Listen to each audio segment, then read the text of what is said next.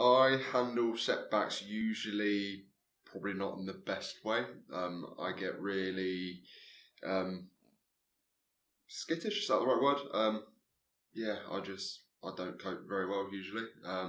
Usually it's a bit of a kind of take myself away from the situation. I have to kind of process it and understand what happened, why, the reasons, and just to kind of break it down a little bit more. And then usually it's just, talk to family or whoever's about, my coach, the psych, and just kind of get a bit of understanding on what I can do to improve, whether it's something I did or whether it's something that's just uncontrollable.